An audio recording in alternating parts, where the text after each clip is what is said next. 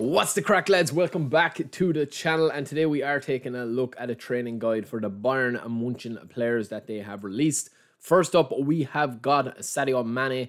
Now this guy, lads, Mane, has been slept on a lot, including from me, I suppose, because I haven't really played him. I haven't really given him a fair go this season. Last year, when we first started playing eFootball 22, this guy was a monster, and I think he's just kind of fallen through the cracks with all of the the epics and the legends. But I mean, this card is definitely going to put him back in the spotlight, and I think for a great reason as well, because even though he has standard form, he is on A rating this week. He is playing for Bayern, so obviously when the live update goes down, I don't know will I recommend him, obviously over epics and stuff like that. If you've got Neymar epic and the class players like that, it is going to be very hard for these players to compete, okay? That goes without saying. But this guy has got double touch. If you're able to stick on one touch pass on this guy, he has got everything else that you could possibly want in a card, especially cutting in as a winger. You've got so much pace, you've got so much speed and power and balance and stamina and everything that you could possibly want for a kind of all action kind of winger that's able to do pretty much everything that you could possibly want, right? So we are going to take a look at his card in a little bit more detail over on eFootball DB, and I'm going to give you two training guides for him. Now, the one thing I would say about Mane, lads, is you need to kind of choose wisely where you're going to play him, right? So for me, if I'm going to be playing him, I want to have an option of having him as a centre forward or kind of like somebody leading the line.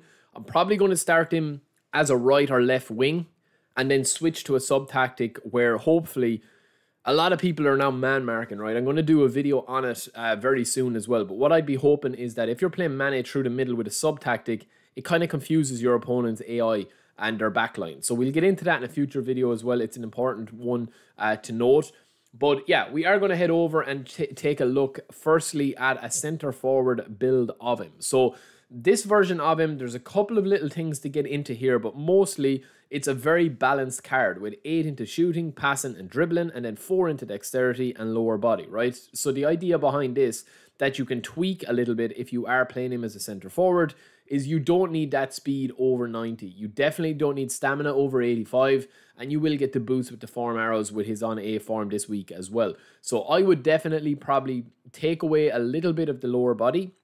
That will free up 2 points. I'd leave the dexterity as it is because you're not going to gain much by 1 more point here. You can leave that as is, and especially you want that offensive awareness up if you are looking to get a player, like Mane and not play him as a goal poacher or a fox in the box. If he's got a play style that's not going to suit this card, especially playing him as a CF, you definitely want to keep that offensive awareness as high as possible, right? Now, if you are obviously playing him through the middle, okay, I have passing up here. That's just to bring others in. If you are getting one touch pass on this guy, you don't need this passing stat at all. You can actually leave that pretty much at 0. I would probably go to 68 to get it up to 70 with the boost. But to be honest with you, you could probably leave that if you're just going to use Mane as a run and gun, right? If you're using him like a Romario type player with really high offensive awareness, really good dribbling, really good balance, acceleration, and of course finishing. So depending on how good you are of a player, once you have him in this position, you can either pop 3 more into that to get to finishing to 83, or for me, who's, I'm fairly comfortable enough with finishing chances with Collar, who's only 80 finishing, so I'm kind of used to finishing with players that don't have 90 plus in finishing. I would probably, in my opinion, max out his acceleration here to get that offensive awareness up to 90, the acceleration up to 95, and the balance to 91. Because his physical contact is so bad, you do need to have a centre forward that's able to kind of shrug off challenges, and balance and aggression are the 2 keys for that. Failing that, I would probably take 2 out of that, and you could also put 3 into aggression to have him a little bit more aggressive when he doesn't have the ball to be able to pressure. He does have track back, so that's why his stamina comes in there. He does have double touch, so you will need to be a good dribbler, even though his ball control and tight possession isn't as good as some other players, which we'll show you in a minute, right? Now, I think the best version of him is obviously going to be a prolific winger, right? So you have 2 choices to make. The first being whether you want to max out his dexterity as a winger, right? The main thing that you need to focus on, in my opinion, is the speed. That's the main thing. But I think 95 is more than enough, right? You're still going to get boost to all of that.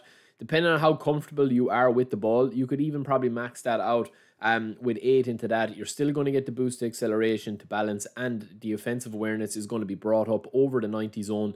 Dribbling is going to be brought up over the 90 zone. I have 2 on defending here as a winger. You don't need that. So I would take that off to free up another few points. And then from here, right, you need to decide what type of player that you want, okay? If you're going to be kind of a all-round winger, if you're going to be, you know, defending and stuff like that, I would definitely boost up the speed and the stamina to at least 93 and 88. That's kind of where I would max it out. You know, and I would leave the finishing at 75 because he does have rising shots and first-time shots, so he's able to shoot. But from here, when you've got 8 points left, that is a decision that you probably need to make, whether you're going to be passing a lot with Mane and tracking back, or else you're going to be shooting a lot. If you are shooting a lot, I would pop this up to 78 or 79, depending on your preference, and then I would probably pop one more, or actually, yeah, I'd probably take one off that, and then I would probably pop one more into dribbling to get that dribbling to 90. Because if you are playing him as a winger, you want to have acceleration, balance, and dribbling guaranteed 90s every time. I know you can get the player form boost, but you know, you're obviously going to get that with offensive awareness, and you're going to get it with stamina, but the rest of the stats need to be very, you know, very kind of locked down, right? So last but not least, we are going to show you a quick alternative if you are not spinning or you've no coins, or you are staying free to play. If you take a look at St. Maximin, who's on B form this week, he can play left or right or through the middle. He's a prolific winger as well. 94 dribbling, 97 acceleration, 95 balance. Absolutely insane card. The only thing you're lacking is that little bit of finishing. But to be honest with you, he goes to a 93 as a left or right winger. He's 89 on the card. So he is kind of very similar to Mane, right? Obviously, what Mane has got going for him is the finishing. You know, that's kind of the big thing for him. He's kind of a cut-in winger. I would say Maximin is just a pure speed winger. You know, he's pure acceleration, cut and go, touch and go, overlaps, you know, receive the ball, cut in and pass across instead of shoot. So do with that what you would like, lads, with that information. But Mane definitely is one of the better players that they have added. I think, you know, levels-wise, he's probably just a little bit low compared to like the epics and the legends, but that makes sense. I mean, obviously the epics and the legends are going to have that little bit of advantage that way, especially with the form. But yeah, I mean, even his base stats, lads, when you train him up here, the 95 rated version of him that we're going to be playing through the middle with 80 finishing is very decent. You know, you've got the acceleration, balance, and offensive awareness all into the 90 zone, the dribbling into the 90 zone, and then the finishing at 80. But I still do think that, you know, using a prolific winger, you definitely need to use him in the best possible way, and that's probably the best way of doing it. So that is it for me, lads. I will be back today streaming a little bit later on tonight, so hope to see you guys in the chat. First stream of June, and yeah, we'll be back in a bit. Don't forget to subscribe if you haven't already, and come and hang out with the stream. We're going to be a chill one. All right, lads, peace.